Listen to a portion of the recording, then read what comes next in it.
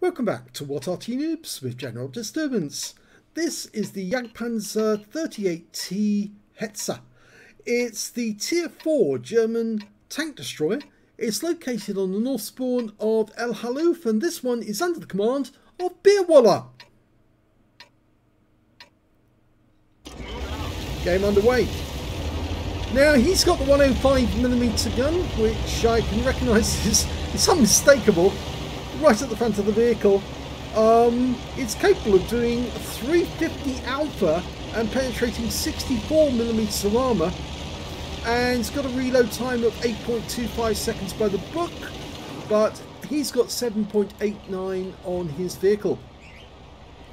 Now I have to tell you straight from the start that that is a fictitious gun, because the Germans did intend to put a 105mm gun onto the Hetzer, and they were planning to do so, but they never got around to finishing it before the end of the war.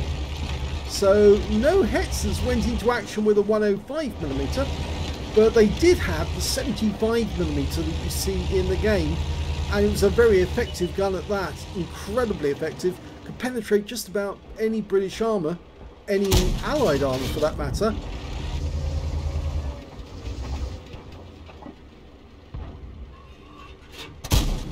In fact, oh, beautiful shot there on the M5, penetrated him for 465, and he's gone.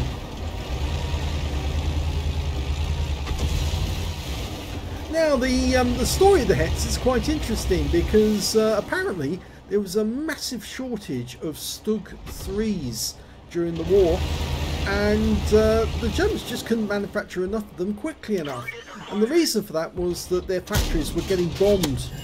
Nice hit on the Stug 3, but it was a non-penetrating shot, that one. Goes to the M2, and he takes that guy out with one shot. Gone back to the M5, lost sight of him. No, he's lost sight of that guy, so he's probably in that bush, but no, he's just hitting the ground now. So they had a shortage of Stug 3s, and they needed something to replace it, and well, the Romanians had come to the Germans during 1943 with one of their designs called the Marisal, and it was quite very much like the Hetzer in design, wedge shaped or rhomboid shape you might say, and it was a very effective little tank destroyer. But the Romanians were more interested in getting an order from the Germans for their factories in Romania and for building their Marisalas and then selling it to the Germans.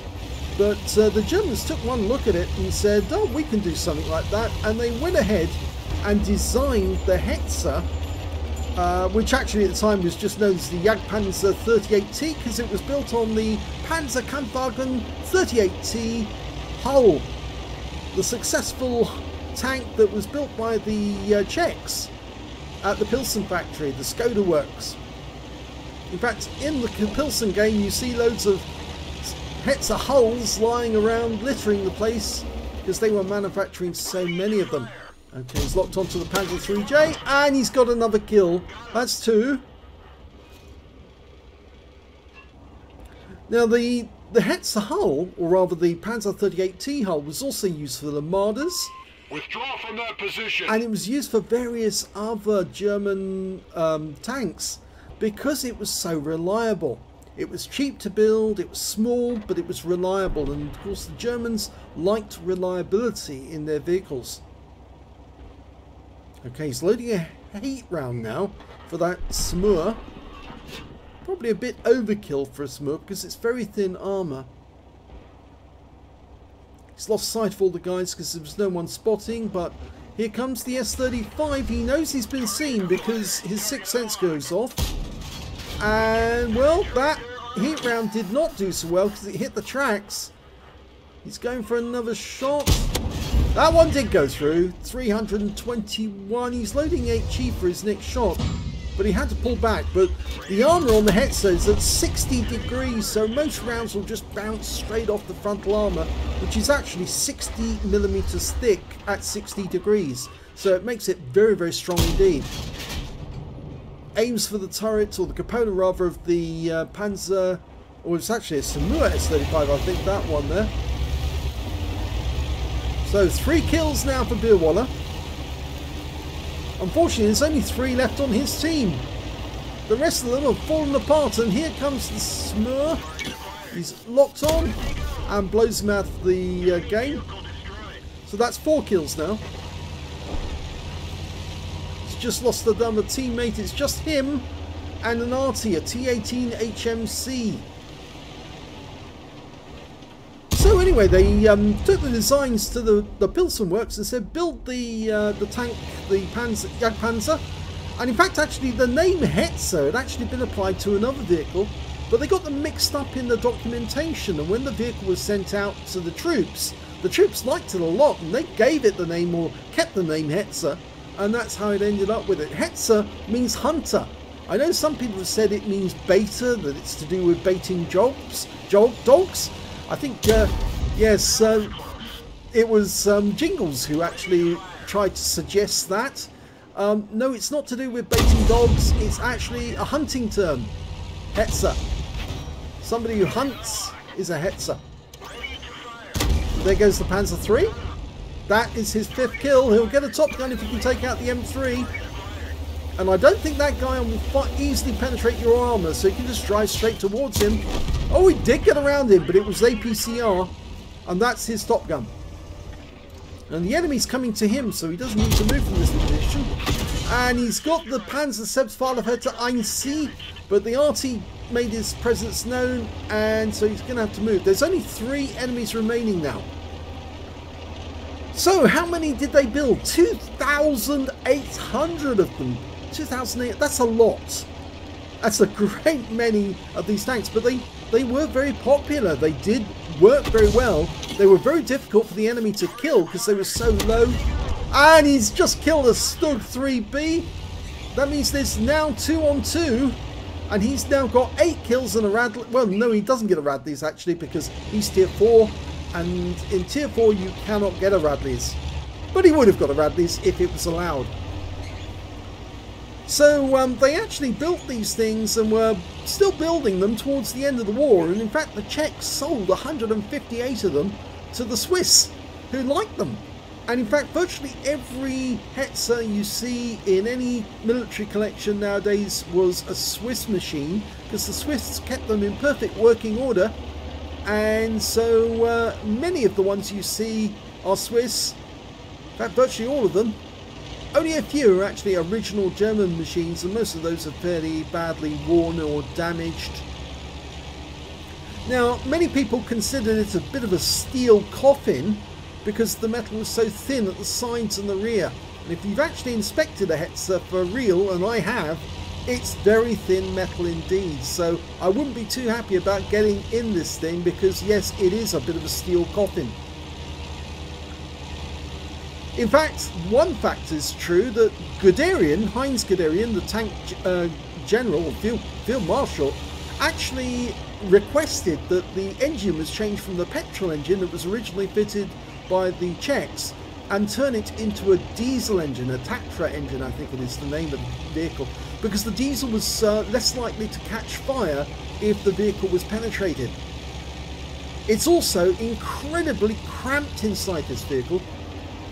It is like a coffin in the sense you're trapped in there with 3 other personnel, so there's a crew of 4, and it's very, very cramped indeed. In fact, the gun's on one side of the vehicle, which means it's only got an arc of 15 degrees to the right and 5 degrees to the left, because if the gun tries to turn left, it comes up against the wall of the vehicle at the side.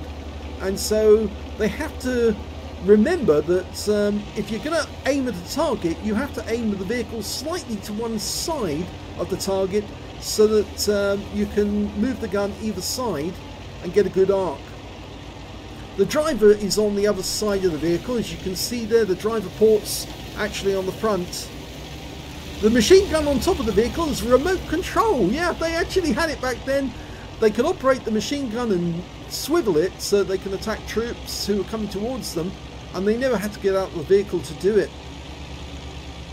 And at some of the German, I think they call them, is it Mini Tracks or Mini Works? There's a German festival of military armour, and they actually have Hetzers appear, and they are very popular. Now on the Western Front, the Germans actually made 50 of these into flame-throwing tanks, but they were very vulnerable. He's found the Hetzer, the Vesper. That's the same guy who fired at him earlier, and he's not moving. Maybe he's AFK.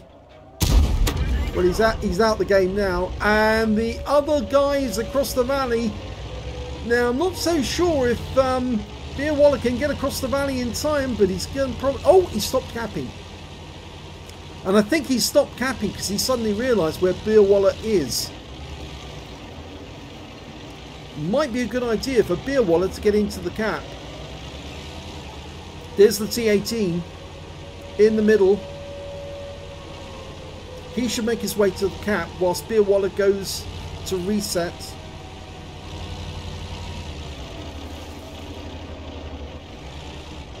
Instead, he's aiming towards their cap. The Arty, trying to fire in an Arty round to get a reset.